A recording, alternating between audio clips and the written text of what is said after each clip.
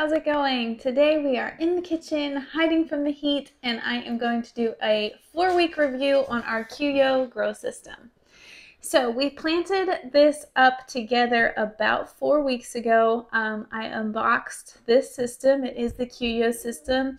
And if you guys missed that video, I will put a link in the description below that you guys can go and watch that and see the unboxing and how to set it up and all that kind of stuff. But today I'm going to give you an update on how everything is doing. So in that video, I showed you putting it together, how everything worked, and then I planted some basil seeds and some spinach seeds. And I'm going to give you guys an update, see how everything's doing. As you guys can kind of see, this is basil right here. The basil is doing awesome, which I'm super psyched about. And I'm actually going to turn the system off right now so you guys can see a little bit better detail. Okay, so now I have the system turned off so we can see in detail a little bit better without the harsh light. And I want you guys to take a look here. This is our basil. It's doing amazing. I have harvested off of this quite a few times actually. So this would be much bigger if I let it go, but I have been harvesting off of it. I've just been coming in and pinching the top off of it and eating it. It's been great. It tastes wonderful. It's delicious. Now over here on this side, right here, we planted in this one, 1, 2, and 3, we planted spinach, and the spinach did not do well. So you guys can see this little plant right here. This is our spinach plant. As you can see, he's kind of yellow and not looking so good. Actually, let me just pull him out so you guys can get a better look at him. This is my only spinach plant that came up, and that is what it did. Isn't that terrible? This is actually my 3rd time trying to plant spinach in one of these hydroponic indoor systems, and I'm thinking spinach is just not conducive to these. If you guys have grown spinach in these successfully, please let me know, and if you've done any tips or anything, help me out because it's not working. I'm starting to wonder if it's just too much water for spinach. Some crops and things like that just do not like water. Like they don't like an excessive amount of water. They like to dry out a little bit between waterings. And I'm wondering if spinach is one of those.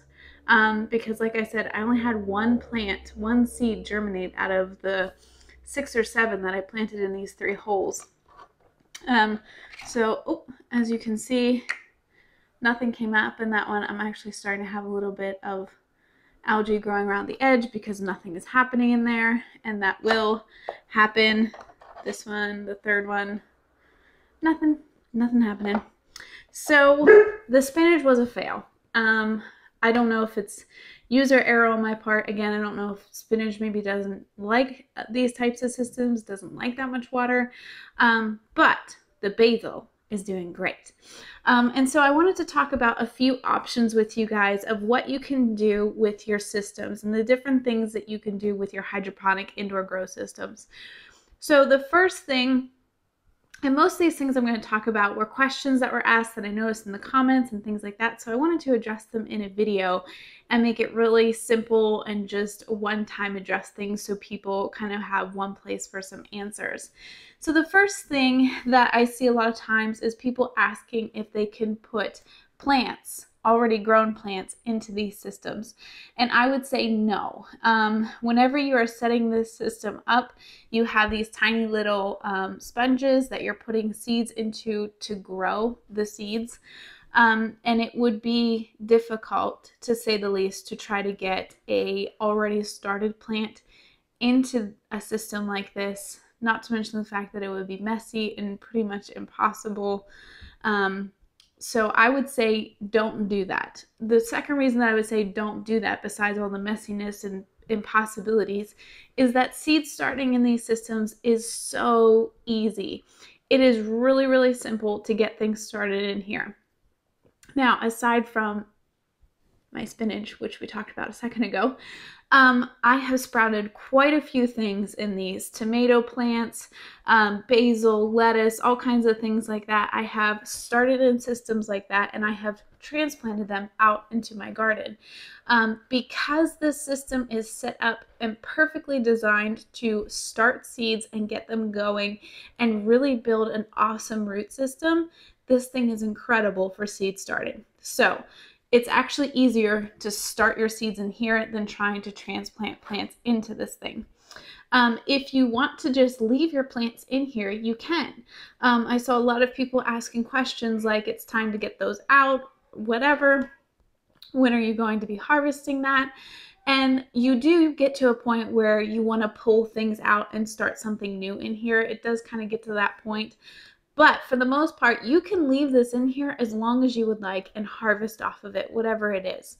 Enjoy its beauty or whatever if it's not something to eat. So that's something that you can do. You can leave it in here and just keep harvesting off of it or enjoying its beauty until you're finished with it and you can take it out and replace it with something new. Now, you can also, like I referred to earlier, take these out and use them as starts out in your garden. So I did this with some tomato plants that I planted this year and they're doing fantastic. I just started my seeds in here and then I took them out. So you just pull these out of your system. Look at those roots. Isn't that incredible? These hydroponic systems amaze me every time I pull the roots out. So you're just gonna pull this little guy out and then he's in a basket. And I've seen some people saying that they're cutting the baskets apart. That's really not necessary. I know you see this giant massive roots and you're like, I don't wanna hurt the roots or anything. Honestly, this plant has such a good root system. We will lose a few, but it's okay. It's not a big deal. You want to just gently coax the basket off the bottom of this plant. And there you go. Then you can just stick this right into your garden. And I'm going to be doing that with this one and of course a few others. I'm going to leave a couple basil plants in here because I want some right at my fingertips, but I also want to plant some out in the garden. So you would just take this out and plant it like normal. And it really makes it simple. This was 4 weeks to have this root system and these plants. And you can see right here, if I open this up, you can see right there where that thing is right there. I hope you guys can see that, where that notch is. That's where I've already harvested off that plant at least once. So this plant would be a lot bigger if you weren't harvesting off of it. One thing about basil is if you do harvest off of it, it'll get bushier. So this plant right here has not been harvested off of, this stem right here. And so he's just one stem and he's kind of lanky. If I were to come in and pinch him back, then he would get bushy and bigger like this guy and look really nice. So I will be doing that as I'm planting them out too. I'll be pinching them back a little bit just to encourage growth and encourage it to be a stronger plant. So that's that. Set him to the side for now. So yeah, my overall thoughts on the QYO hydroponic system, I am very happy with it. I really like this system. There's a few features of this system that I find really convenient, such as this guy over here. This is the water marker. So that, or water indicator, I guess, if you want to call it that. But it indicates how high your water level is inside your system. And that is something that is extremely important. In using hydroponic systems over the last few months, I have noticed that it is incredibly important to keep your water levels consistent.